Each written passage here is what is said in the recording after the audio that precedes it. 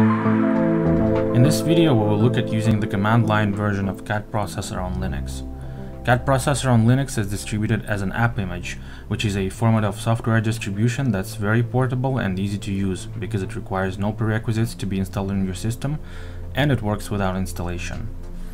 So to start, download the app image file of CAD Processor and save it in a convenient directory. I've saved it in my home directory right here, and all we need to do before we can use it is make it executable either through the file properties in your graphical file manager or by running the command chmod +x and give it the file name. Then we just run it the same way we run any executable on Linux. And the first time it's going to complain that there is no valid license available, and it will show us our composite ID, which is a special ID number that's unique to every device. You will need to send this to our team so they can generate a license for you that's tied to your hardware. I already have a license generated for me. It's in my documents directory.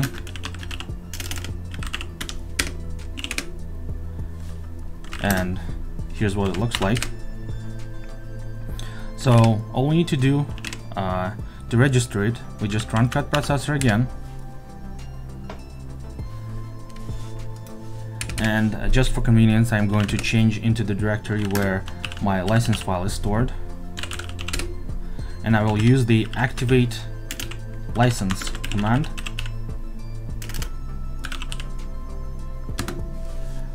with this file name to register it. Then we need to restart CAD Processor so that all the functionality loads up. This time it tells us that the license is activated, and to test that all the required functionality is available, I'm going to create a model file using the API new command. It is successful, so the functionality is available.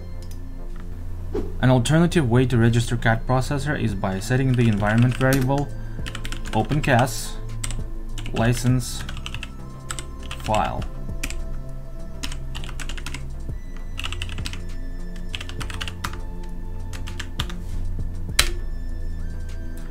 And now we can run CAD Processor and it will find the license on the first launch. Now, in order to test the functionality of CAD Processor on Linux, I'm going to put this test model on my Linux system and try some operations on it. And here's our model. So let's load it into CAD Processor and see what we can do with it. I'll start by creating a new model object. And then, just for convenience, I'll change into my home directory so it's easier to work with file names.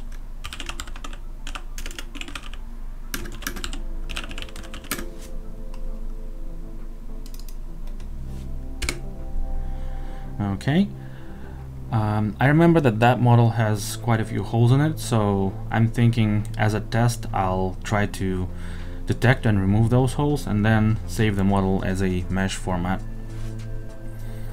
And to start, I'll run canonical shape recognition on the model just to make sure that all holes will be detected correctly.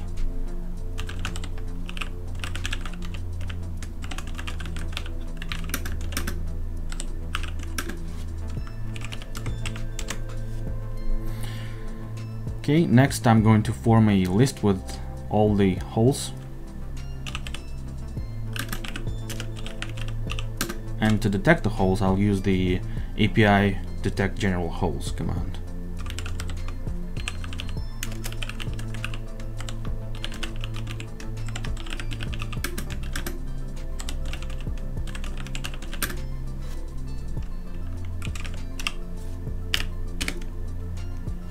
Okay, the list is ready, and now all that's left to do is just to fit this list to a feature suppression command to get rid of all the holes.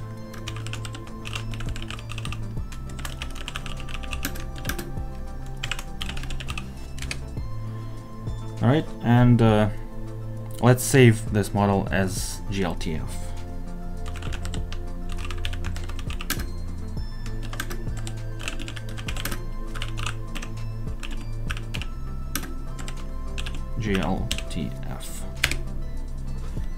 Now let's check.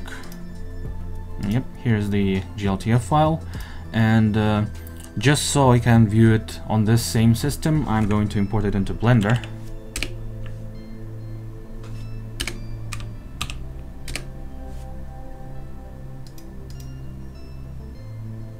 Import GLTF. And there we go. And it looks exactly how I expected it would look based on what I did with it, with all the hole removal. So I'd call it a success. By the way, in case you are wondering how to go about learning what commands exist and how they are used, there are a few ways to do that. Firstly, on the command line itself, you can always use the help command. On its own, this command will simply produce a list of all available command names, but it can also be used with a specific command name.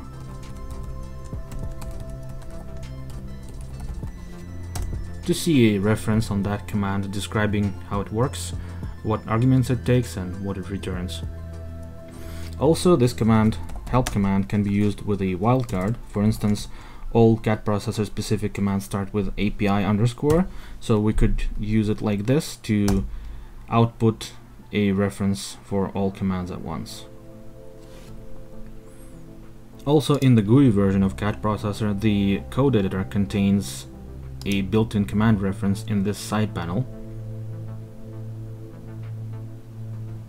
And as you type command names, you will get this auto-completion lists, which is also accompanied by tooltips containing the same reference. And finally, the user manual for CAD Processor also contains command reference in the chapters dedicated to specific tools that correspond to those commands, and the commands are also complete with script examples. A few words on using CAD Processor remotely from Windows Workstation. Currently there is a limitation in CAD Processor which requires a working X server in order for CAD Processor to start. That limitation is temporary. There are plans to remove it in future versions, so if you are watching this video a while after it was made, chances are this limitation no longer exists. But for now, we will look at connecting and working remotely with CAD Processor from a Windows Workstation using PuTTY as the SSH client and Xming as the X server. So first I'm going to make sure Xming is running, and then in PuTTY we will the only setting we need to change is under connection SSH X11. We need to enable X11 forwarding. And then I'm going to specify the host IP address and connect.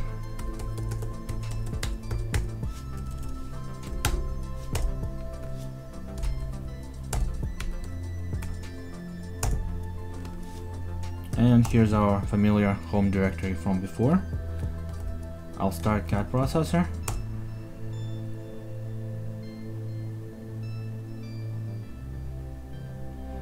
And it starts. And I'm just going to try and run some commands just to make sure everything's working.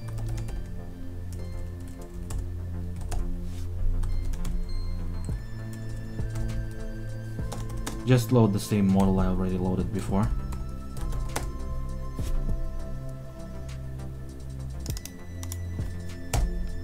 And everything appears to work.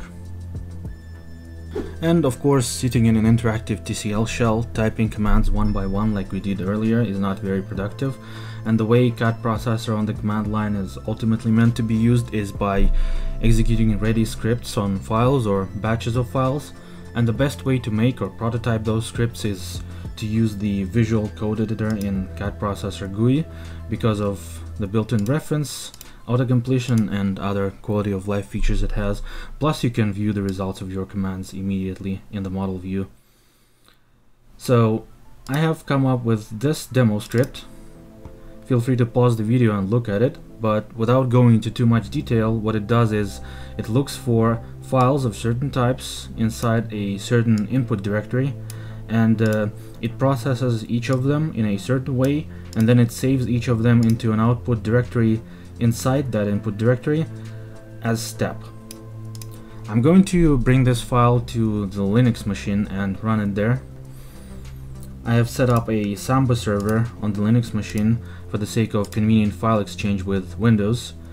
I've created this shared folder, models. It's in the root of the Linux file system. I've put some test models into it. I'm going to put this script alongside them into this same directory and run it from there and see what it does with these models. Before I do that, however, I need to correct the input directory because I was using that one for testing and it's not going to work on Linux.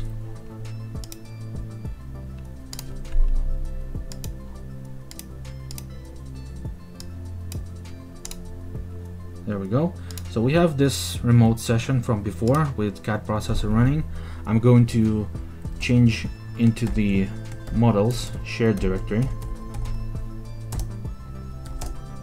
Here's our script, and to execute it I'm going to use the source command.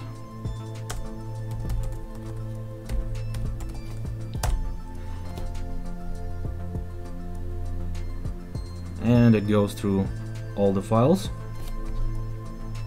It's finished, and here's the output directory with all the processed files. And this concludes our tour of CAD Processor command line on Linux. I hope this video was useful. If you have questions remaining, please don't hesitate to contact us, and have a great day.